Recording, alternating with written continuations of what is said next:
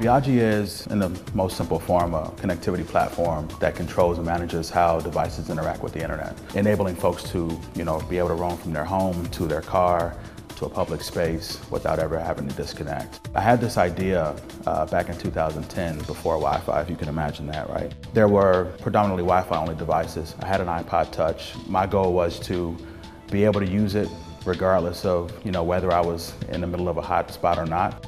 I searched for something that already existed in the market. There wasn't anything, so I essentially simply created something. That product turned into a connected case for iPads and tablets. And what we discovered is that it's just more valuable to us as a business and the end user for us to control and manage the internet behind those devices that already exist. We started a seed round led by CincyTech, and they wanted to understand, what it is we were talking about. In 2015 even, in-vehicle Wi-Fi, nobody really knew how big that could actually get or what that could eventually turn into. So they gave us a shot. And so far we've done incredibly well. One of the things most entrepreneurs do, especially myself at some point, you sort of look around at other startups that are, seemingly anomalies, right? Like Facebook, Microsoft, Uber, those types of things. None of these companies are today what they were when they started. And the same transformation happened to us where, early on, we had one sort of path, one idea.